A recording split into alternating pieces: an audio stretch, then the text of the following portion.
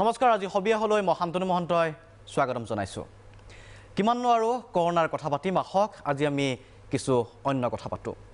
আজি আমাৰ সকলোৰে মৰমৰ হিৰুদাৰ উপজা দিন আজি হিৰুদাক এই বিশেষ দিনটোত আমি স্মৰণ কৰিব লৈছো হিৰুদাৰ সৃষ্টিৰাজি কৰ্মৰাজিৰ বিষয়ে কথা পাতিব লৈছো আৰু সমান্তৰালভাৱে আমি আজি পুনৰ সেই গৰাকী সুগন্ধি পখিলাৰ কবিক আমি উভতাই আনিব বিচাৰিছো আজি গীতে মাতে উজ্জীৱিত হ'ব পুনৰবাৰ হিৰুদা গতিকে আজিৰ এই বিশেষ অনুষ্ঠান আমি সজাই লৈ যাব বিচাৰিম আগবঢ়াই লৈ যাব বিচাৰিম আৰু আজি সেই সকল লোক আজি আমাৰ মাজত উপস্থিত আছে যিসকল লোকে এই অনুষ্ঠানটো খুব সুন্দৰ কৰি আগবঢ়াই লৈ যাব আৰু আপোনালোক ঘৰতে থাকক সুৰক্ষিত হৈ থাকি আমাৰ অনুষ্ঠান উপভোগ কৰক আমাৰ মাজত আজি এই অনুষ্ঠানত উপস্থিত আছে ষ্টুডিঅ'ত এই মুহূৰ্তত উপস্থিত আছে জ্যেষ্ঠ সাংবাদিক বিদ্যুৎ কুমাৰ ভূঞা ডাঙৰীয়া বিদ্যুৎ দাক স্বাগতম জনাইছো বিদ্যুৎ দাই ইতিমধ্যে হিৰুদাৰ ওপৰত এখন গ্ৰন্থ লিখি উলিয়াইছে আমি সেই সম্পৰ্কে কথা পাতিম আৰু হিৰুদাৰ জীৱনৰ বিভিন্ন অভিজ্ঞতা সম্পৰ্কে বিদ্যুৎ দাই আমাক জনাব আমাৰ লগত এই মুহূৰ্তত উপস্থিত আছে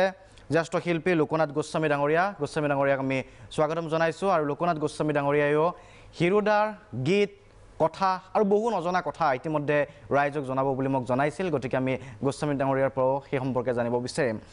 আন এগৰাকী কণ্ঠশিল্পী আমাৰ মাজত উপস্থিত আছে আপোনালোক সকলোৰে প্ৰিয় আৰু হিৰুদাৰ শব্দ আৰু এইগৰাকী কণ্ঠশিল্পীৰ কণ্ঠই আচলতে যথেষ্ট জনপ্ৰিয় কৰি তুলিছিল এটি গীত আৰু সেইগৰাকী কণ্ঠশিল্পী আমাৰ মাজত উপস্থিত আছে অনিন্দিতা পল অনিন্দিতাক আমি স্বাগতম জনাইছো আমি অনুষ্ঠান আৰম্ভ কৰিব লৈছো কিন্তু প্ৰথমতে মই ষ্টুডিঅ'ত কথা পাতিম কিন্তু প্ৰথমতে মই যাব বিচাৰিছো জ্যেষ্ঠ শিল্পী লোকনাথ গোস্বামী ডাঙৰীয়াৰ ওচৰলৈকে আজিৰ এই বিশেষ দিনটো মই প্ৰথমতে আৰম্ভ কৰিছো যে এটা দু সময়ৰ মাজত আমি কটাই আছো সকলোৱে বাস কৰি আছো জীৱন নিৰ্বাহ চলি আছে কৰোনা কাল সকলোৱে আচলতে মানসিকভাৱে অৱসাদগ্ৰস্ত হৈ পৰিছে কিন্তু তাৰ মাজতো আমি হিৰুদাক আচলতে পাহৰিব নোৱাৰো আজিৰ এই উপজা দিনটোক আমি সকলোৱে স্মৰণ কৰিব বিচাৰিছো আপুনি কিদৰে স্মৰণ কৰিব আজিৰ দিনটোত উপজা দিনটোত হিৰুদাক হিৰুদা সদায় অমল প্ৰেৰণাৰ উৎস হিচাপে আমি হিৰুদাক পাইছিলোঁ হয় তো গান কবিতাত যি প্ৰেম তেওঁৰ যি ভাল পোৱা দিক্সৌবাদ অৰঙে দৰঙে ঘূৰি তেওঁ যি মানুহৰ বাৰ্তা বিলাই ফুৰিছিল বাৰ্তা লৈছিল গতিকে আজি যদিও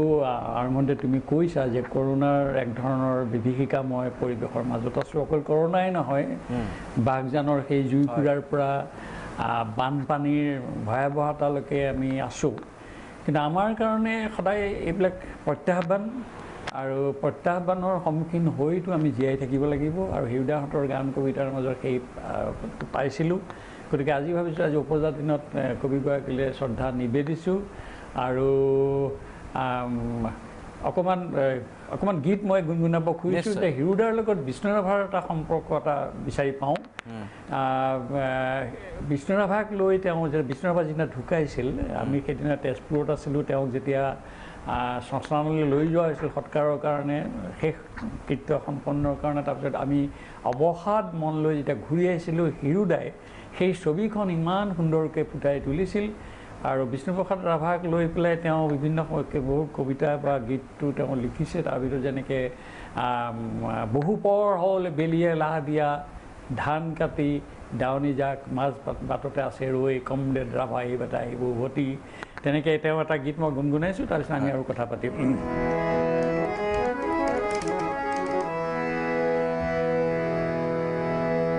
চকুৰ পানীৰে ভৰি উঠে মোৰাই চকু এতিয়া কি সতে মই ঘৰলৈ উভতো এতিয়া কি সতে মই ঘৰলৈ উভতো বিষ্ণুৰাভা নাই তোমাৰ সেই গৰ্বিত বুকু ৰঙা পতাকাৰে ঢাকি থলো সাগৰ স্পন্দিত দে কান্ধত তুলি ললো এতিয়া কি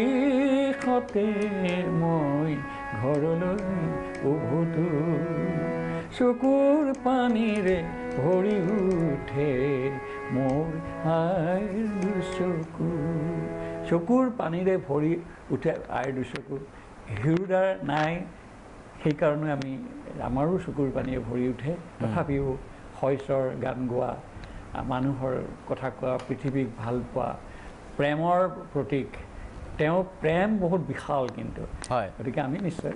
শ্ৰদ্ধা জনাইছোঁ আৰু কথা পাতিম আমি ঠিক আছে খুব সুন্দৰ মই পুনৰ ৰাখিম আপোনাৰ ওচৰলৈকে হিৰুদা নাই সেইবাবে চকু পানী টুকিছোঁ বুলি আমি উল্লেখ কৰিছোঁ আৰু প্ৰেমৰ প্ৰসংগ উত্থাপন কৰিছে শইচৰ কথা কয় হিৰুদাই মানুহৰ কথা কয় মাটিৰ কথা কয় ভাল পোৱাৰ কথা কয় গতিকে সেই কথাৰ সেই পৰিভাষা সেই প্ৰতিটো শব্দৰ পৰিভাষা আচলতে বিশাল সেই সম্পৰ্কেই চৰ্চা চলি আছে তাক লৈ গুণাগথা চলি আছে প্ৰতিটো কবিতাই কি ধৰণে গীতলৈ ৰূপান্তৰিত হৈ পৰে তাক লৈও বিভিন্ন মহলত কথা বতৰা হয় মই অনিন্দিতা পুলৰ ওচৰলৈকে আহিম তাৰ পূৰ্বে এবাৰ বিদ্যুৎ কুমাৰ ভূঞা ডাঙৰীয়াৰ ওচৰলৈকে আহিব বিচাৰিছোঁ আজিৰ দিনটোত আমি বিভিন্ন প্ৰসংগ উত্থাপন কৰিম বহুত ইটামিটা অভিজ্ঞতা চাগে আছে আপুনিও সেই সম্পৰ্কে জনাব আপুনি এখন গ্ৰন্থ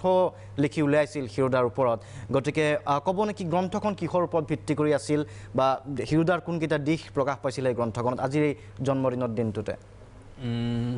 হিৰুদা এগৰাকী কবি এগৰাকী গীতিকাৰ তাৰ মাজত তেওঁ নিজকে কৈছিলে এগৰাকী চানডে পেইণ্টাৰ বুলি তেওঁ ছবিও আঁকিছিলে মাজে মাজে তাৰ উপৰিও হিৰুদা এগৰাকী মানুহ আৰু মানুহ তেওঁ অতি জনপ্ৰিয় সাধাৰণতে আমাৰ এতিয়া কি হয় কবিতা এটা পাঠ কৰিবলৈ যদি উলিওৱা মানুহ পলায় এই বৰ কৰিব এতিয়া কিন্তু হিৰুদা এনেকুৱা এটা কবি আছিলে এনেকুৱা এটা কবি সত্তা আছিলে তেওঁ মানুহক চুম্বকৰ দৰে আকৰ্ষণ কৰিব পাৰিছিলে আৰু তেওঁ নিজে মানুহৰ মাজলৈ গুচি গৈছিলে তেওঁ শব্দও বুটলিছিলে মানুহৰ আমাৰ গ্ৰামীণ যিবিলাক শব্দ সেইবিলাক তাতে ক'ৰবাত হয়তো গাঁৱত এনেকুৱা এটা শব্দ তেওঁ বুটলি আনিছে যিটো তেওঁ এই কমাৰে যেনেকৈ হেৰিয়াত লৈ আহি পুৰণি সোণ বুটলি আনি কমাৰ বা সোণাৰীগৰাকীয়ে যেনেকৈ নতুন ডিজাইন কৰে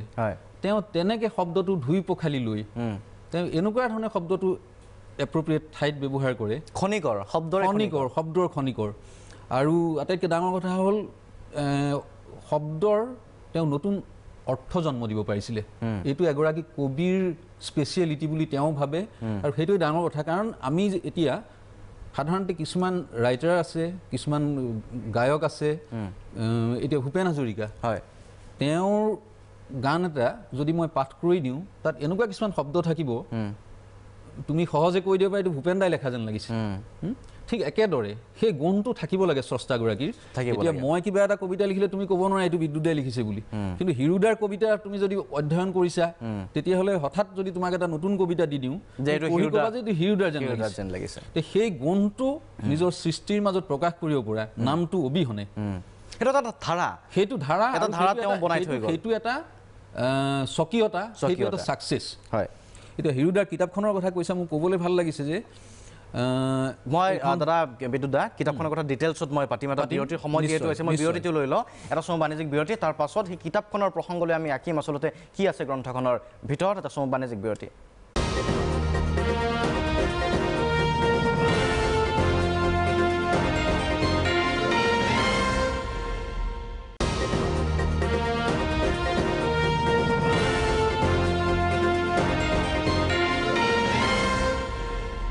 উভতি আহিছোঁ অনুষ্ঠানৰ পৰৱৰ্তী অংশলৈ আজি যিহেতু হিৰুদাৰ জন্মদিন আমি কথা পাতি আছোঁ হিৰুদা সম্পৰ্কে হিৰুদাৰ গান কবিতা আৰু বিভিন্ন ঘটনা পৰিঘটনা আছে আমি লোকনাথ গোস্বামী ডাঙৰীয়াৰ সৈতে কথা পাতিছিলোঁ বিদ্যুৎ কুমাৰ ভূঞা ডাঙৰীয়াৰ সৈতে কথা পাতিছোঁ এইবাৰ মই যাব বিচাৰিছোঁ অনিন্দিতা পল আমাৰ মাজত উপস্থিত আছে অনিন্দিতা পল আজি হিৰুদাৰ প্ৰসংগ যেতিয়া আহে হিৰুদাৰ গানৰ কথা আহে অনিন্দিতা পলে খুব সুন্দৰকৈ হিৰুদাৰ যিকেইটা গীত পৰিৱেশন কৰি থৈ গৈছে গতিকে অনিন্দিতা পলৰ নামটোও সজৰে উত্থাপিত হয় আৰু সেয়া চাগে অনিন্দিতাৰ বাবেও এটা গৌৰৱৰ বিষয় আজিৰ তাৰিখত মই অনিন্দিতাৰ ওচৰলৈকে গৈছোঁ আজিৰ এই বিশেষ মুহূৰ্তটোত হিৰুদাক আপুনি কি ধৰণে স্মৰণ কৰিব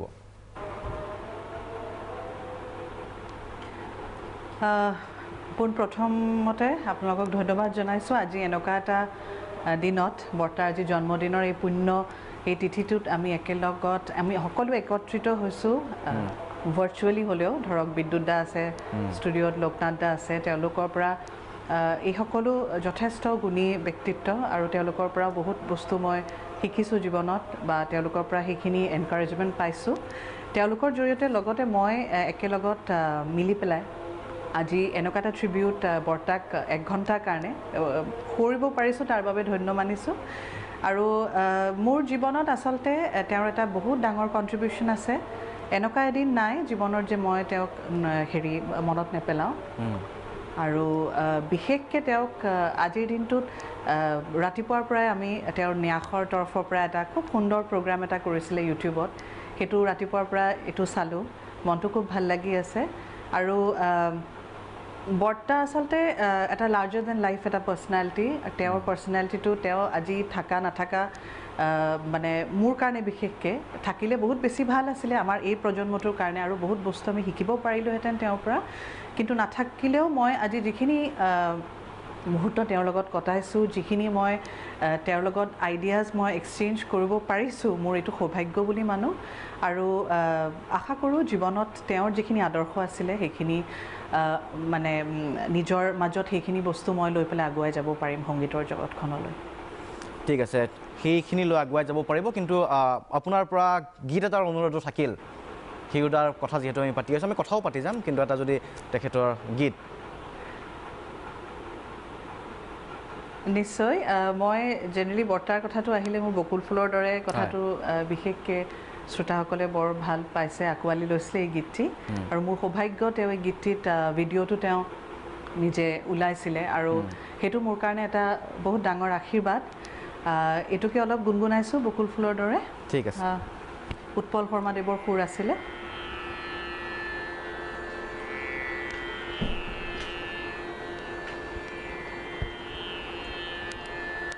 বকুল ফুলৰ দৰে জোনাকৰ পক্ষী উৰে বকুল ফুলৰ দৰে জোনাকৰ পক্ষী উৰে এন্ধাৰে এন্ধাৰে বকুল ফুলৰ দৰে বকুল ফুলৰ দৰে জোনাকৰ পক্ষী উৰে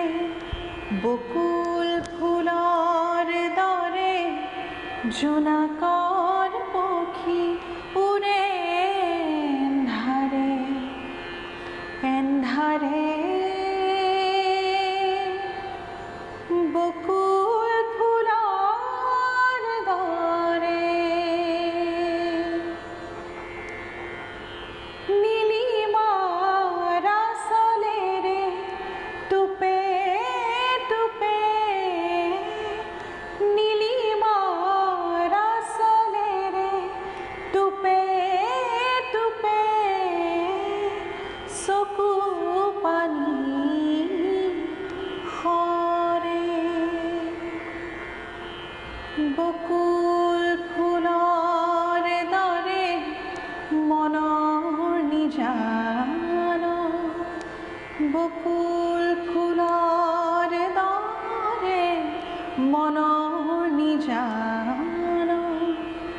অকলশৰে অকলশৰে বকুল ফুলৰ দৰে জোনাকৰ পক্ষী উৰে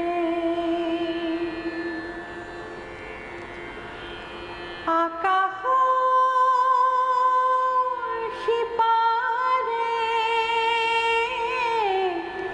আকাশৰ সিপাৰে আকাশৰ সিপাৰে ৰৈ আছে মোৰ আকাশ নীৰৱে বকুল ফুলৰ দৰে মনৰ নিজান বকুল ফুলৰ দৰে মনৰ নিজান অকলশৰে অকলশৰে বকুল ফুলৰ দৰে জোনাকৰ পক্ষী উৰে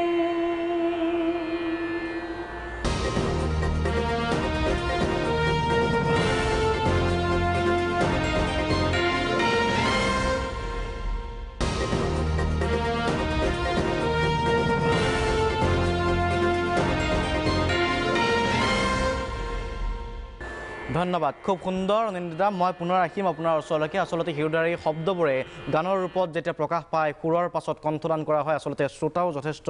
যথেষ্ট ভাল পায়। আৰু সেইবাবে বিদ্যুৎদাও উল্লেখ কৰিছে যে শব্দৰ খনিকৰ আছিল, নিজস্ব এটা ধাৰাৰ সৃষ্টি কৰি থৈ গৈছে। মই লোকনাথ গোস্বামী ডাঙৰীয়াৰ ওচৰলৈকে আহিব বিচাৰিছোঁ এইবাৰ, তাৰ পাছত মই বিদ্যুৎদাৰ ওচৰলৈকে আহিম। মই পুনৰ লোকনাথ গোস্বামী ডাঙৰীয়াৰ সৈতে সংযোগ স্থাপন কৰিছোঁ, তেখেতৰ ওচৰলৈকে আহিব বিচাৰিছোঁ। ইতিমধ্যে আপুনি কৈছে এটা অভিজ্ঞতাৰ কথা ক'লে, তাৰ পাছত গানৰ মাজেৰে আপুনি সেই অভিজ্ঞতাটো সম্পৰ্কে হিৰুদাৰ মনৰ যিটো কথা, যিটো বেদনা, সেই সম্পৰ্কেও জনাইছে। আৰু বহু অভিজ্ঞতা আছে এনেকুৱা আপোনাৰ ওচৰত, যি অভিজ্ঞতা আজি ব্যক্ত কৰিব বিচাৰিব, হয়তো পূৰ্বে বহুতে নজনা কথা আছে। কথা আৰু গীত আপোনাৰ ওচৰলৈকে আহিছোঁ।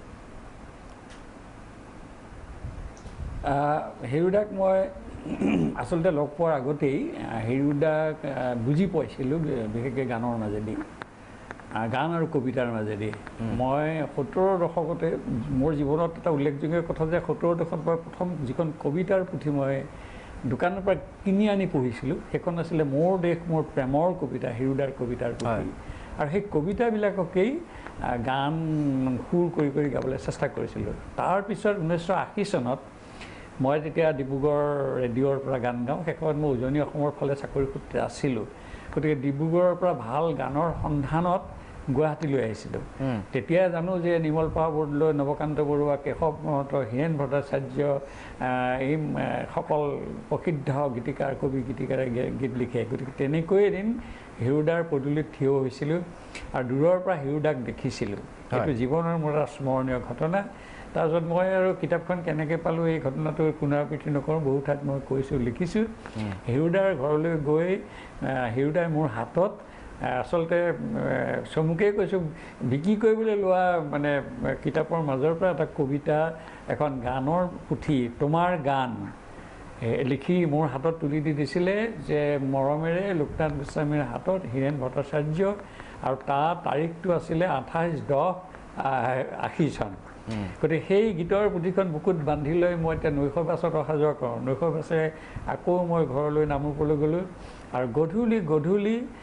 প্ৰায় মানে কি হয়, হাৰমনিয়ামখন লৈ হিৰুদাৰ গান গুণগুণাওঁ, সুৰ কৰোঁ। আৰু তেতিয়া 5টা গান ৰেডিঅ'ত গাব লাগে, জেনেৰেল প্ৰগ্ৰেমত, স্পেচিয়েলত 2টা গাব লাগে গীতৰ শৰাই। গতিকে গানবিলাকত মই এটা গান আকৌ গুণগুণাই আনিছোঁ, আকৌ কথা পাতিম নিশ্চয়। কিছুমান গানৰ তেওঁৰ মানে হেৰি এনেকুৱা আছিলে, গানৰ যিটো শব্দ শৈলী, গানৰ কম্পজিশ্যন, যিটো লিৰিকেল কোৱালিটি মই অকণমান কৰিছোঁ। অ' মিঠা উৰণীয়া কপোৰ দিক্সৌবা দেও দি আহিলি নেনো, তোৰ পাখিত দীপলিপ দিখৌ যেন জিৰি জিৰি বতাহৰ ঢৌ, এবুকু পথাৰ মোৰ ঠৌকিবা ঠৌ, এবুকু পথাৰ মোৰ ঠৌকিবা ঠৌ। অ মোৰ মিঠা মোৰ ধানৰ সাগৰ তই পাৰ হৈ আহিলি নেনো, সোণৰ মাতেৰে তই মাতিলি নে আকৌ, তোৰ পাখিত দীপলিপ দিখৌ যেন জিৰি জিৰি বতাহৰ ঢৌ, এবুকু পথাৰ মোৰ ঠৌকিবা ঠৌ, এবুকু পথাৰ মোৰ ঠৌকিবা ঠৌ। এই গানটো যেতিয়া সুৰ কৰিছোঁ মই, সেইকাৰণে তুমি সুধিছা অভিজ্ঞতাৰ কথা, এই গানটো সুৰ কৰোঁতে মোৰ কোনো কষ্ট হোৱা নাই। এই যে ঔকাৰ, অ মোৰ মিঠা মৌ উৰণীয়া কপৌ দিক্সৌ বাট দেও দি আহিলি নে নৌ, তোৰ পাখিত দীপলিপি দিখৌ যেন জিৰি জিৰি বতাহৰ ঢৌ, এবুকু পথাৰ মোৰ ঠৌকিবা ঠৌ। এবুকু পথাৰ, এই যে ধানৰ ঠোক, এই ধানৰ ঠোক, এই যে ঠোক মেলি ধান শৰাইখনৰ দৰে আগবাঢ়ি যায়, তাৰপিছত দৌ খাই যায়, তাৰপিছত সেই সেউজীয়া ধানৰ পথাৰ সোণালী হয়। হিৰুদাই কৈছিলে ধান আৰু গানৰ অদ্ভুত সম্পৰ্ক আছিলে। মই হেমাংগদাক সুধিছিলোঁ যে ধান আৰু গানৰ কথাটো, তেতিয়া হেমাংগদাই কৈছিলে, হিৰুদাই যেতিয়া তেওঁ কবিতাত কৈছিল যে এই কবিটো দিবলৈ একো নাই, পৰাণৰ একোটি গান, ভঁৰালৰ এমুঠি ধান, গতিকে কথা ক'লে শেষ নহয় বহুত হিৰুদাৰ জীৱনত স্মৃতি আছে ওচৰৰ পৰা আৰু ইমান মানে স্মৃতি আছে নিশ্চয় এইবিলাক ক'ম আৰু বাকী সকলৰ পৰা শুনি লওঁ মোক তুমি সুধিলে মই কিন্তু কৈ থাকিম বহুত কথা ক'বলৈ ঠিক আছে দাদা যথেষ্ট ধন্যবাদ যথেষ্ট মই আহিম পুনৰ আপোনাৰ ওচৰলৈ যথেষ্ট স্মৃতি আছে বিজড়িত হৈ আছে আৰু সঁচাকৈয়ে হিৰুদাৰ দৰে ব্যক্তিত্বৰ সান্নিধ্য পোৱাৰ পাছত বা এটাৰ পাছত আনটো কথা নিখন্তেহে ওলাই গৈ থাকিব এটা বাণিজ্যিক বিৰতি উভতি আহিম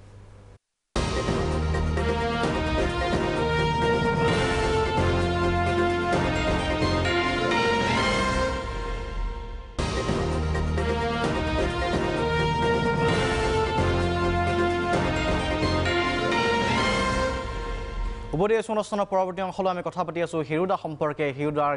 গান কবিতা আৰু লগতে হিৰুদা সম্পৰ্কে বিভিন্ন কথা বতৰা আমি আলোচনা কৰি গৈছোঁ বিদ্যুৎদাৰ ওচৰলৈকে পুনৰ আহিব বিচাৰিছোঁ বিদ্যুৎ আমি গীত খুব সুন্দৰকৈ অনিন্দিতা পালে গালে আমাৰ লোকনাথ গোস্বামী দাদাই খুব সুন্দৰকৈ কাহিনীও বুজাইছে আৰু গীতৰ মাজলৈ গৈছিলোঁ একেধৰণে আপুনি আপোনাৰ গ্ৰন্থটো বহু কথা সন্নিৱিষ্ট কৰিছে তেখেতৰ বহু সৰু সৰু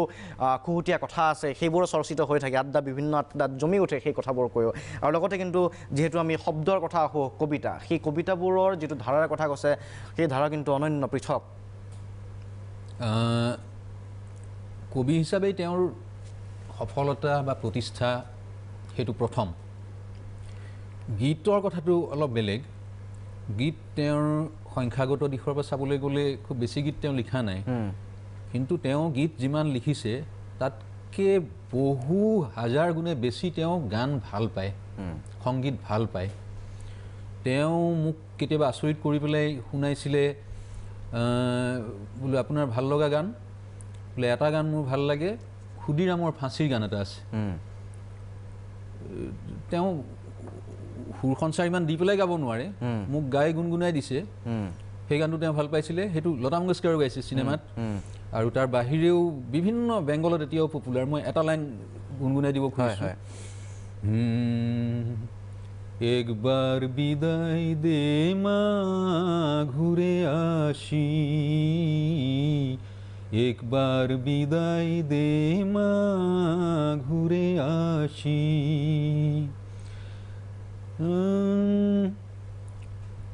হাসি হাসি পড়ব ফাঁসি দেখবে ভারতবাসী একবার বিদায় দে মা ঘুরে আসি এইটো ক্ষুদিৰাম ফাঁচীৰ সময়তে কোনোবাই লিখিছিলে কিন্তু ইমান পপুলাৰ হ'ল গানটো পিছত লতাজিক দি পেলাই গোৱা হৈছিলে গানটো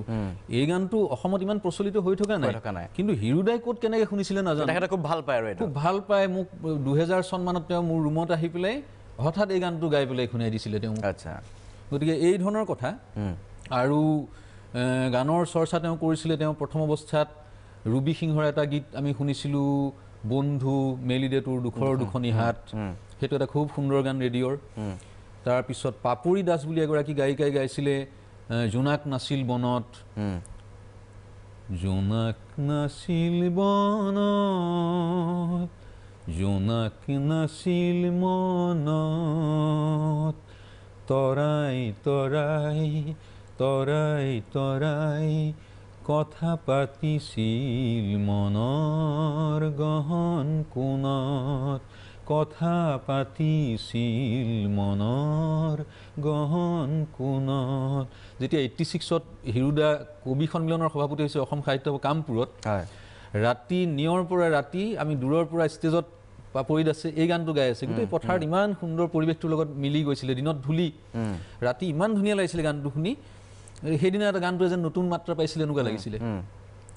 আৰু তেওঁৰ কেইটামান গান আছে এটা খগেন দাই কেইবাটাও গান তেওঁ গাইছে তাৰে এটা গান মই অকণমান মোৰ এশাৰী গান গোটেইখিনি নাগাওঁ সেই গানটো ভাল লাগে সেইটো সেই লোকনাথ দাই এটা গান গাই গৈছিলে বিষ্ণুৰাভা বিষয় লৈ পেলাই আই কথা আছে আই মানে দেশ মাতৃ এই গানটো মই খগেন দাকো কৈছিলোঁ ভাল লগা বুলি এইটো ৰেডিঅ'ত শুনা গান আই তোৰ মাত শুনি আহিছোঁ ওলাই মোৰ দেহাৰ জ্বলা জুই নিদিবি নিদিবি চকুলোৰে নুমাই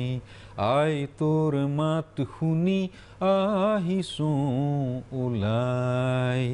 আৰু এটা ঠিক তেনেকৈ এইটো হিৰুদাই লিখা আৰু এটা হিৰুদাই লিখা এই ধৰণৰ ছাবজেক্টৰ গান এটা আছে মোৰ জীৱনেৰে মোৰ মৰণেৰে সজাই তুলিব খোজো মোৰ মৰমৰে দেশ মোৰ প্ৰথম প্ৰেমৰ উন্মেষটো তেওঁৰ কবিতাটো আছে এই গানটোত ইমান সুন্দৰকৈ আনিছে তেওঁ এনেকুৱা ধৰণৰ তেওঁ কবিতাবিলাকতো সেই গানৰ কিছুমান শব্দ সোমাই আহিছে তেওঁ শেষৰ কবিতাটো তেওঁ লিখিছে কি বুলি গান সামৰাৰ গান বুলি লিখিছে গান তেওঁ ইমান সোমাই আছিলে যে এতিয়া গান সামৰাৰ গান আৰু আৰম্ভণি কবিতাটো আছিল সেই গানক লৈ লিখা তেওঁ ভালেমান গানৰ মাজত সোমাই আছিলে যাৰ কাৰণে তেওঁ ব্ৰজেন বৰুৱাৰ গানৰ ৰেকৰ্ডিং কৰিবলৈ ওলাই আহিছিলে আজি অনিন্দিতাৰ হতক লৈ পেলাই অনিন্দিতা জুবিনহঁতক লৈ পেলাই তেওঁ এটা এলবামেই কৰিছিলে আৰু সেইটো এলবামত ইমান পপুলাৰ হ'ল গানকেইটা সেইটো হ'ল কমলানন্দ ভট্টাচাৰ্যৰ গান নিজৰ গান ৰেকৰ্ডিং কৰাৰ আগ্ৰহতকৈও কমলানন্দ ভট্টাচাৰ্য যি এটা সময়ত বিষ্ণুৰাভাই গাইছিলে ৰৈ ৰৈ কেতে কি বিনাই অমাতৰ মাত বিষ্ণুৰাভাই গাওঁতে ইমান পপুলাৰাইজ কৰিলে তেওঁ যে চবেই ভাবি ল'লে এইটো বিষ্ণুৰাভাৰ গান হেৰি ভট্টাচাৰ্য কমলানন্দ ভট্টাচাৰ্য তেওঁ ক'ৰবাত সোমাই থাকিলে হিৰুদাই সেই মানুহজনক এষ্টাব্লিছ কৰিবৰ কাৰণে সেই কমলানন্দ ভট্টাচাৰ্যৰ গান তাতে আছে সিহঁতে গালে জুবিন আৰু অনিন্দিতাই গাইছে বিলতীৰে বিৰাই পদুমৰ পাহি ঐ পাততীৰে বিৰাই পানী এই গানবিলাক এই সুৰবিলাক এইখিনি আমাৰ নতুন প্ৰজন্মৰ কাৰণে এখন সুন্দৰভাৱে শৰাইক লৈ যেন আমাৰ জেনেৰেশ্যনটোক আগবঢ়াই দিছে এইটো হিৰুদাই কৰিছে আৰু গানৰ প্ৰতি সেই ৰাপটো আছিল নিজৰ ৰাপটো আছিল আৰু এটা কৰ্তব্যবোধ একেদৰে ব্ৰজেন বৰুৱাৰ গীতৰ তেওঁ সেই তেনেকুৱা ধৰণৰ এলবাম এটাত সহযোগ কৰিছিলে এনেকুৱা বহুত কথা আছে এই অনিন্দিতাই যিটো গান গালে উইদাউট মিউজিক লোকনাথ দাই বা হাৰমনিয়ামখন বেছ কৰিছে ইমান সুন্দৰ বিউটিফুলি গাইছে মানে মিউজিক নোহোৱাকৈ উইদাউট মিউজিক এটা বেলেগ এটা মুড এটা ষ্টুডিঅ'টোলৈ আনি দিয়া যেন লাগিছে গতিকে মই অনিন্দিতাক মই ধন্যবাদ দিছোঁ ঠিক আছে ধন্যবাদ জ্ঞাপন কৰিছোঁ আমি অনিন্দিতা মই পুনৰ অনিন্দিতাৰ ওচৰলৈকে আহিছোঁ অনিন্দিতা পুলৰ ওচৰলৈকে আমি বিভিন্ন প্ৰসংগত কথা পাতি গৈছোঁ বিদ্যুৎ দায়ে কৈছে যে আপুনি জুবিন গাৰ্গেও মন্তব্য দিব জুবিন গাৰ্গেও আমাৰ হিৰুদা সম্পৰ্কে কথা পাতিব তেখেতো আছে আমাৰ লগত আমি কথা পাতিম তেখেতৰ হয়তো কিন্তু আপোনাৰ পৰা পুনৰ যিটো প্ৰসংগ উত্থাপন কৰি যে হিৰুদাই এটা প্ৰচেষ্টা লৈছিলে যে আপোনালোকক একেখন মঞ্চত আনি আজিৰ প্ৰজন্মক চিনাকি কৰাই দিছিল সেইসমূহ গীতক গতিকে আপুনি সেই অভিজ্ঞতা সম্পৰ্কে কি ক'ব আৰু কি গীত শুনাব গীত শুনোৱাৰ কথাটো এইকাৰণে কৈছোঁ যে আজিৰ প্ৰজন্মই কিন্তু গীতৰ মাজেৰেও আপোনাৰ কণ্ঠৰ মাজেৰেও হিৰুদাক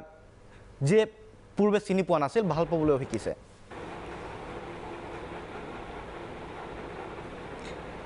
আচলতে সেই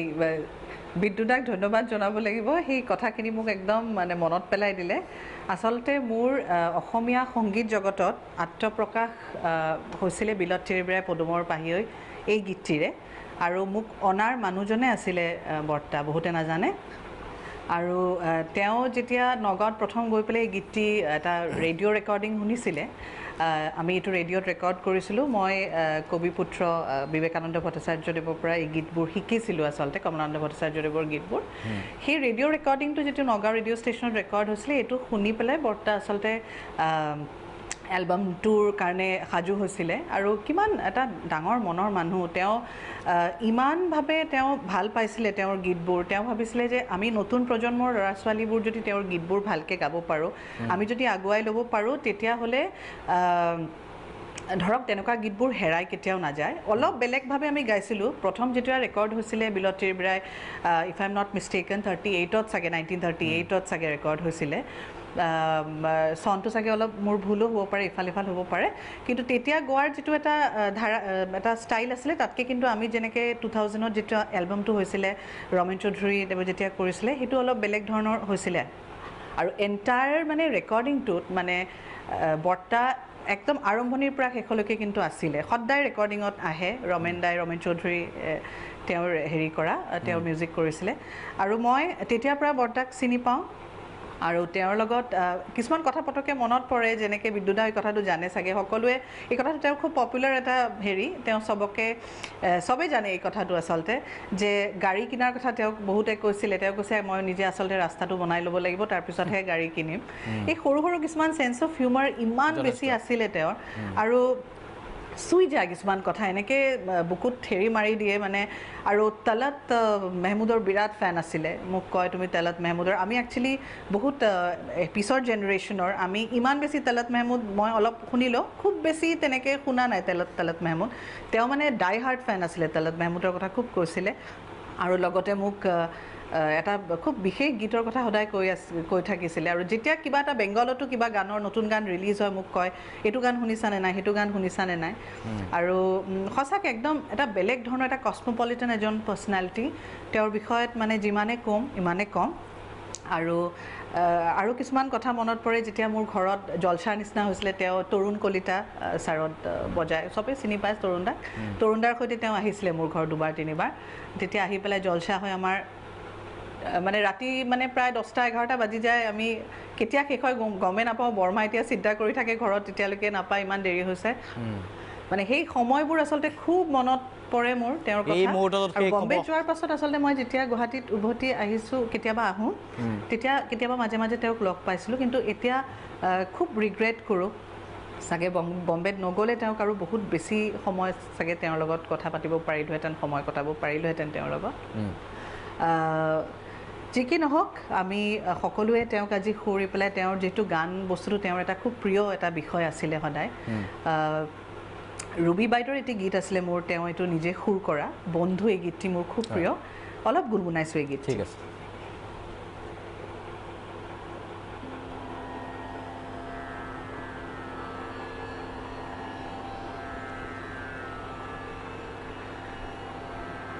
বন্ধু মেলি দে তোৰ দুখ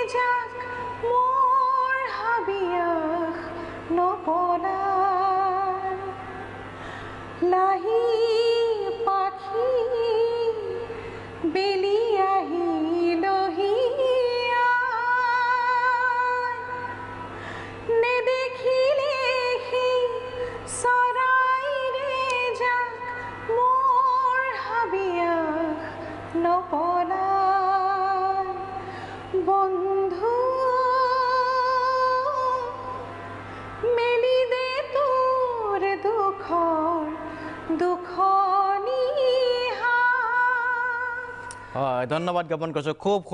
সুন্দৰকৈ আপুনি পৰিৱেশন কৰিছে গতিকে এয়াই হিৰুদাৰ কথা যিমানে আমি পাতি থাকিম ওৰকে নপৰিব আৰু বহু হয়তো অভিজ্ঞতা আছে সেই সম্পৰ্কে আমি কথা পাতি যাম এটা বাণিজ্যিক বিৰতি পিছত যাম আমি পুনৰ লোকনাথ গোস্বামীৰ ওচৰলৈকে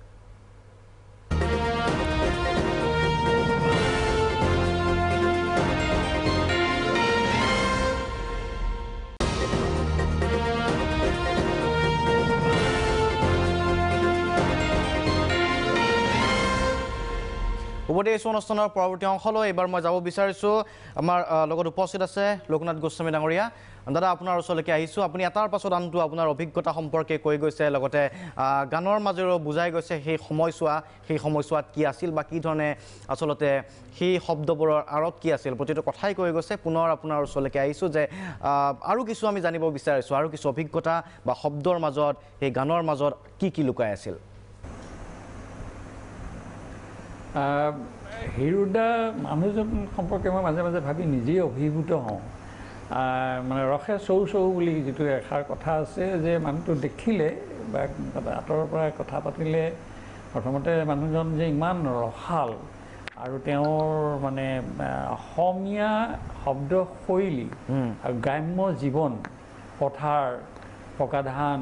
আগতেও কৈছোঁ আৰু তাৰ লগত তেওঁ যিটো প্ৰেমৰ সংজ্ঞা সেই প্ৰেমত কিন্তু অকল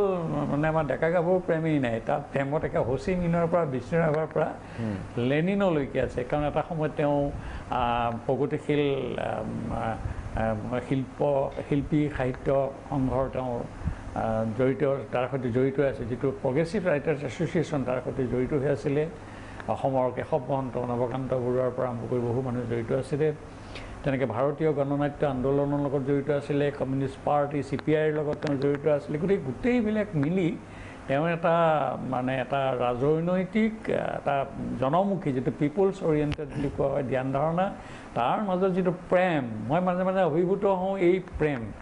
অকণমান মই কথা এটা কৈ অকণমান গান গুণগুণাই দিম তেওঁ বোকা বুলি ঠাই এখন আমাৰ এই চাংচাৰি এখন ভিতৰৰ ফালে স্কুল এখনত কাম কৰিছিল তেওঁ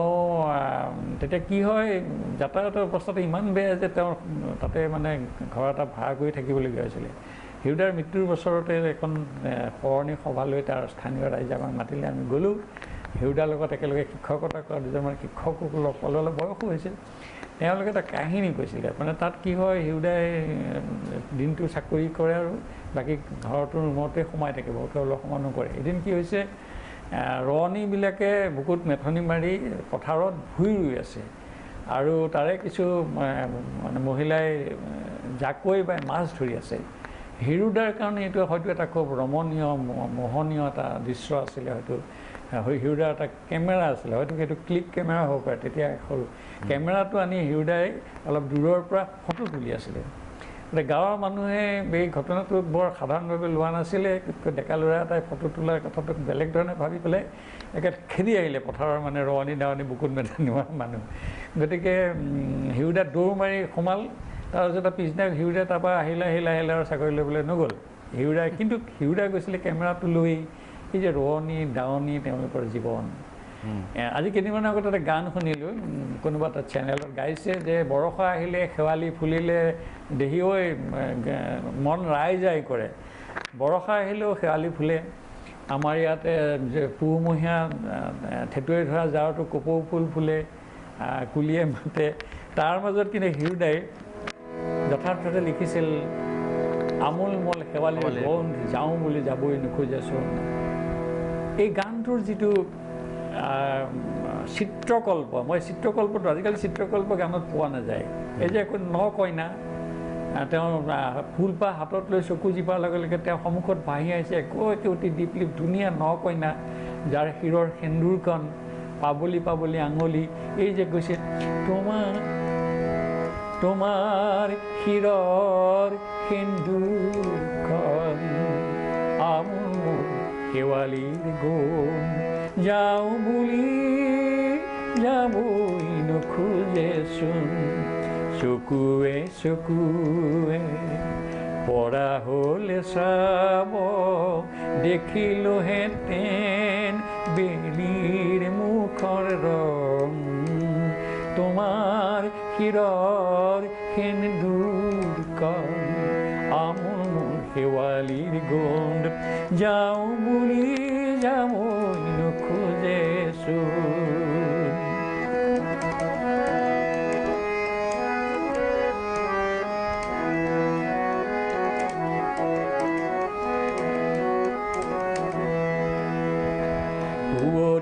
নিয়ৰে ফুলালে শেৱালি দুবৰিৰ দলিচাত থলেহি দাপোনখন আইনাহি বজালে বাহি ভৰিৰ শেৱালি বন পাহিলৈ কি চাবা পাবলি পাবলি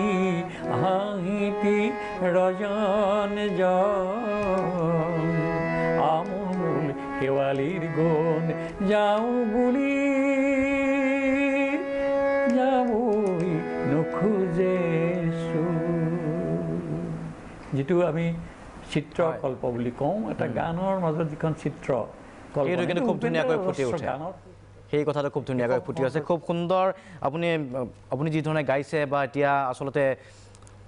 যিটো চিত্ৰকল্পৰ কথা কৈছে নহয় চিত্ৰকল্পটো ফুটি উঠিছে নহয় জানো বিদ্যুৎ এটা আমি দেখা পাওঁ সেই ধৰণৰ ছবি এখন দেখা পাওঁ এটা সময় বাণিজ্যিক বিৰতি উভতি আহিম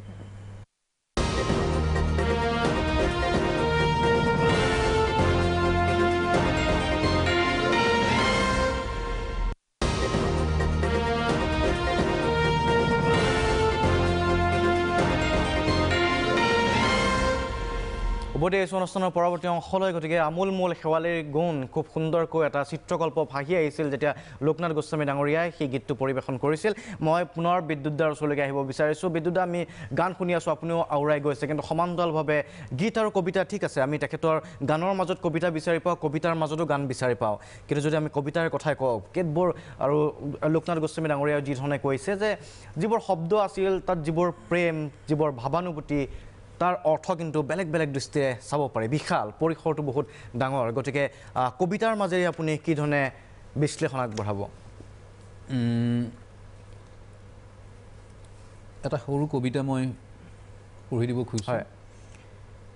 এইটো 1973 চনত লিখা আৰু তাৰ লগতে মই এটা আৰু সৰু কবিতা এটা পঢ়িম সেইটো আজিৰ পটভূমিৰ লগত অকণমান যেন কিবা এটা লিংক আছে এনেকুৱা লাগে সেইটো 74ত লিখা আচ্ছা পৃথিৱী মোৰ কবিতা কলম মোৰ কমাৰৰ হাতৰ হাতুৰি ভাঙি পিটি গঢ়ি লওঁ শব্দ খেতিয়কৰ ফাল যেন চোকা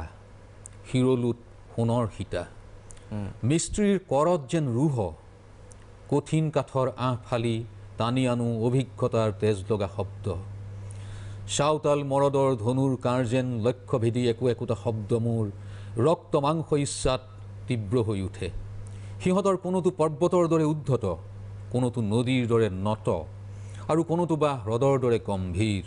কাৰো কথাত উঠা বহা নকৰে নদ নদী পৰ্বত চিত্ৰিত বিপুল মহাদেশৰ মই কবি পৃথিৱী মোৰ কবিতা আৰু এটা কবিতা সৰু পঢ়িব খুজিছোঁ এতিয়া মেলি থাকোঁতে মই পাইছোঁ আজিৰ চিটুৱেশ্যনটোৰ লগত যেন অকণমান লিংক এটা পাইছোঁ মই 1974 লিখা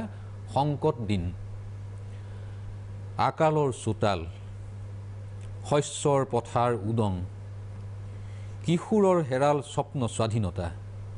গৰ্ভৱতী নাৰী নিদ্ৰাত নিহত মূলত কি বিহ উচন গ'ল গাঁও নষ্ট নগৰ উচন গ'ল গাঁও নষ্ট নগৰ মৃত্যুৰ মলিন ছাঁত অশ্লীল বনিজ পাপ মুদ্ৰাৰ পয়োভৰ সেই সময় গৰ্জি উঠা নিয়োজিত কৰা সৰ্বোত্তম প্ৰতিভা সেই সময় গৰ্জি উঠা নিয়োজিত কৰা সৰ্বোত্তম প্ৰতিভা খুব সুন্দৰ এতিয়াৰ পৰিৱেশৰ লগত কিছু অকণমান যেন ক'ৰবাত নহয় ক'ৰবাত ৰিজনি এটা থাকে এই সংকট যিটো আহিছে পৃথিৱীৰ সেইটো 74ত তেওঁ কি ভাবি লিখিছিল নাজানো কিন্তু সেই কথাবোৰ কিন্তু ক'ৰবাত নহয় ক'ৰবাত এতিয়া আজিৰ তাৰিখতো কিছু বাস্তৱসন্মত হৈ আজি থাকিলে নিশ্চয় হিৰুদাৰ পৰা আমি কবিতা এটা পালোহেঁতেন এই সংকটৰ দিনত নতুন কবিতা এটা ধন্যবাদ বিৰুদ্ধে মই আহিম মই লোকনাথ গোস্বামী ডাঙৰীয়াৰ ওচৰলৈকে আহিব বিচাৰিছোঁ দাদা পুনৰ আপোনাৰ ওচৰলৈকে আহিছোঁ আমি এটা বিৰতিও ল'ব লাগিব আমি খুব কম সময়ৰ ভিতৰত পুনৰ গীত আৰু কথাৰ মাজেৰে আপুনি আমাক ধুনীয়াকৈ আমোলমোল শেৱালিৰ গোন্ধ আচলতে যিটো চিত্ৰকল্পৰ কথা কৈছিল আমি উপলব্ধি কৰিব পাৰিছোঁ বিৰতি লওঁতে মোক ফোনো কৰিছে বহুতে যে নাই আমি কলেজীয়া দিনলৈ উভতি গৈছোঁ গীতটো শুনি এইবাৰ আপুনি গীত আৰু কথা কি ক'ব অকণমান গীতো গান মানে হিৰুদাৰ ওচৰলৈ মই মাজে মাজে যাওঁ হিৰুদাই ক'লে এনেকুৱা লাগে যেন বৰ নিৰস মানুহ কথা পাতি ভাল নালাগিব কিন্তু হিৰুদাই ইমান চুটি কবিতাবোৰ যেনেকুৱা চুটি কথাবোৰ চুটি গতিকে তেওঁৰ জীৱনটোৰ এনেকুৱা মানে এবাৰ বোলে তেওঁ ষ্টেট ট্ৰেন্সপৰ্টৰ অফিচলৈ গ'ল আৰু টিকেট এটা বিচাৰিলে বোলে ডিব্ৰুগড়ৰ টিকেট বিচাৰিলে তাৰপিছতে তাত ক'লে তোৰ ডিব্ৰুগড়ৰ টিকেটটো নাই শেষ হৈ গ'ল এতিয়া ক'ৰ টিকেট ধুবুৰী বোলে ধুবুৰী টিকেট তাকে দিয়ক গতিকে ডিব্ৰুগড়লৈ যোৱা মানুহটো ধুবুৰীলৈ যাব কথাটো হ'ল ডিব্ৰুগড় ধুবুৰী তেওঁৰ কাৰণে ডাঙৰ কথা নহয় মানুহ তেওঁ ডিব্ৰুগড়লৈ গ'লেও মানুহ লগ পাব ধুবুৰীলৈ গ'লেও মানুহ লগ পাব আৰু য'ত যেনেকৈ পায় মাটিয়ে বালে তেওঁ ফুৰি আহিব এইটোৱে হ'ল হিৰুদা মই আকৌ হিৰুদাৰ গানৰ মানে আজি যিহেতু গানৰ মানুহ আৰু গানৰ কথা এটা মই আৰু এটা গান দিছোঁ হিৰুদাই মোক কৈছিলে যে চম্পা নে চম্পা চপা তেওঁৰ চপা ফুল তাত চন্দ্ৰবিন্দুৰ কথাটো বুজাই দিছিলে সাজ কুঁৱৰী কাকুঁৱৰী পিন্ধিলি তিৰবি তৰাৰ সাত খৰি আতম টোকাৰী কৰি আতম টোকাৰী শব্দটো গানটোত ইমান সুন্দৰকৈ ব্যৱহাৰ কৰিছে সাজ কুঁৱৰী কাকুঁৱৰী পিন্ধিলি তিৰবি তৰাৰ সাত খৰি আতম টোকাৰী কৰি বুলাই চোৱাৰ সজাই তুলিলি কোন সাজৰ কোঁৱৰ এখোজি দুখোজি মেঘৰ কোলাত এখোজি দুখোজি মেঘৰ কোলাত পেলালি পদুম ভৰি পেলালি পদুম ভৰি সাজ কুঁৱৰী কাকুঁৱৰী পিন্ধিলি তিৰবি তৰাৰ সাত খৰি আতম টোকাৰী কৰি শব্দবিলাক হিৰুদাই আতম টোকাৰীকৈ সজাইছিল সেই কথাটোৱে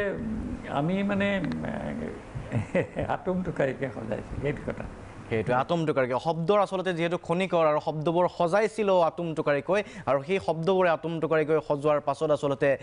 কণ্ঠত যেতিয়া আহে তাৰ পাছতেই আচলতে ৰাইজে বাৰে বাৰে শুনিব বিচাৰে শেষতো বাণিজ্যিক বিৰতি উভতি আহিম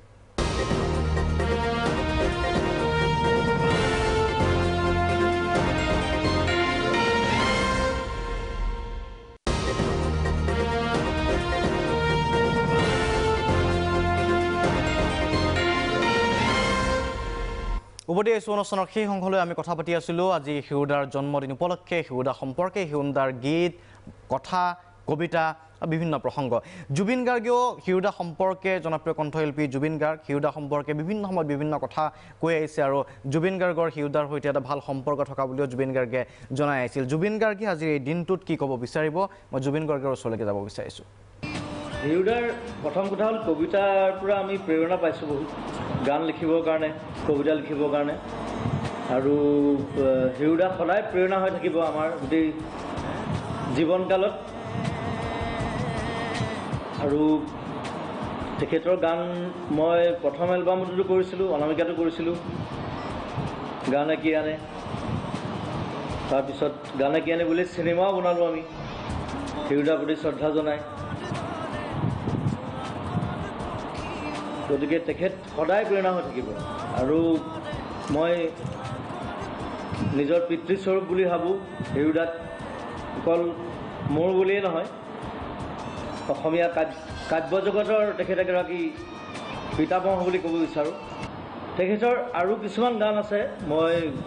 সুৰ কৰা নাই কিন্তু সুৰ কৰিব মন আছে আৰু হিৰুদাই মোক লগ পালে কয় যে এইটো তুমি যদি পাৰা ভালকৈ সুৰ কৰি পেলাই গাবা গতিকে সেই কথাটো মোৰ মনত আছে আৰু তেখেতৰ গান লৈ পেলাই আৰু গান গাবৰ মন আছে তেখেতৰ বেছিভাগ কবিতাই মোৰ ভাল লাগে গতিকে এটা কবিতা বুলি ক'বলৈ গ'লে তেনেকৈ দিগদাৰ হয় তথাপিও মই এটা সৰু এটা কবিতাৰ মই দুটা লাইন মই গাব বিচাৰোঁ ৰ'দ গৈ গৈ ঢলি পৰে সূৰ্য ত্ৰস্ত ৰাতিৰ অন্তৰীক্ষত জ্বলে তৰোৱাল অনিবাৰ্য। তাৰোপৰি আৰু কবিতা আছে, এই কবিৰ আৰু একো নাই, এটাই মাথো কামিজ, এটাই মাথো কামিজ, এটাই মাথো কামিজ, তাৰো চিগু চিগু চিলাই, প্ৰেম নিশ্চয় এনেকুৱাই, আৱৰণ খুলি হৃদয় জোৰাই। তেখেতৰ প্ৰেমৰ সংজ্ঞাটো বৰ বেলেগ ধৰণৰ কবিতাত। তেখেতে বেলেগ ধৰণে এক্সপ্ৰেছ কৰিছে গোটেই প্ৰেমটো মানৱ জীৱনৰ, আৰু সেইটো বৰ চাবলগীয়া দিশ এটা। তাৰোপৰি বৈপ্লৱিক যিটো চেতনা তেখেতৰ কবিতাত সেইটো বিদ্যমান। আমাৰ অসম আন্দোলনৰ মেইন ডাইলগটো আছিল তেখেতৰ, মেইন দেশ বুলিলে আদেশ নালাগে। এইটো এটা ডাঙৰ প্ৰমাণ তেখেতৰ বৈপ্লৱিক চেতনাৰ, বৈপ্লৱিক। গতিকে অসমীয়া জাতিৰ সত্তাত তেখেত হাড়ে হিমজুৱে সোমাই আছে সদায়। আৰু তেখেত খুব মডাৰ্ণ আছিলে। প্ৰথম কথা, সময়ৰ লগে লগে যেনেকৈ সলনি হৈছে প্ৰত্যেকটো বস্তু, তেখেতৰ কবিতাটো আমি সেই সলনিবিলাক আমি দেখিবলৈ পাওঁ। 1932 চনত তেখেতৰ জন্ম। 32 চনৰ পৰা এতিয়ালৈকে প্ৰত্যেকটো সময়, প্ৰত্যেকটো মুহূৰ্ত তেখেতে কবিতাৰ জৰিয়তে, গানৰ জৰিয়তে আমাক দি থৈ গৈছে, আমি দেখিবলৈ পাওঁ। সেইটো খুব কম মানুহৰ গাত থাকে। নিশ্চয় ধন্যবাদ জ্ঞাপন কৰিছোঁ। আৰু জুবিন গাৰ্গেও আচলতে বহুকেইটা কৈছে যে আৰু বহু গীত গাবলৈ আছে। হয়, হিৰুদাৰ শব্দত জুবিন গাৰ্গৰ কণ্ঠ ইতিমধ্যে নিগৰাইছে কেইবাটাও গীতত। আজি আমি সম্পূৰ্ণ এঘণ্টা আচলতে কথা পাতি আছিলোঁ হিৰুদা সম্পৰ্কে। আজি উপজা দিন আছিল হিৰুদাৰ, আৰু হিৰুদাৰ উপজা দিনটোত আমি এই কৰোণা কালৰ মাজতো আমি কিছু সোঁৱৰণ কৰিছোঁ হিৰুদাক। বহু কথা আছে, বহু কথা কবিগৰাকীৰ থাকি গৈছে, যিসমূহ কথা আজি আমাৰ অতিথিসকলে কৈ গৈছিল, অনৰ্গল কৈ গৈছিল, কাৰণ তেখেতসকলৰ ওচৰত সেই ধৰণে স্মৃতি মজুত আছিল। কিন্তু আমাৰ সময়ৰ অভাৱ, পৰৱৰ্তী সময়ত আমি পুনৰ কথা পাতিব লাগিব। বিভিন্ন সময়ত আমি হিৰুদা সম্পৰ্কে আলোচনা অব্যাহত ৰাখিম, তেখেতৰ গীত সম্পৰ্কে, কবিতা সম্পৰ্কে, আৰু তেখেতৰ যিটো গীত কবিতাৰ মাজৰ এটা উমৈহতীয়া দৰ্শন, সেই সম্পৰ্কেও আলোচনা হোৱাটো খুবেই প্ৰয়োজন আছে। আজিৰ তাৰিখত আজি আমাৰ মাজত উপস্থিত থকা আমাৰ আটাইকেইগৰাকী অতিথিকে মই ধন্যবাদ জ্ঞাপন কৰিছোঁ অনুষ্ঠানত অংশগ্ৰহণ কৰাৰ বাবে। আৰু ইয়াৰ লগে লগে আজিৰ সবিশেষৰ পৰা শান্তনু মহন্তই বিদায় লৈছোঁ। পৰৱৰ্তী অনুষ্ঠান চাওক প্ৰাইম এট নাইট।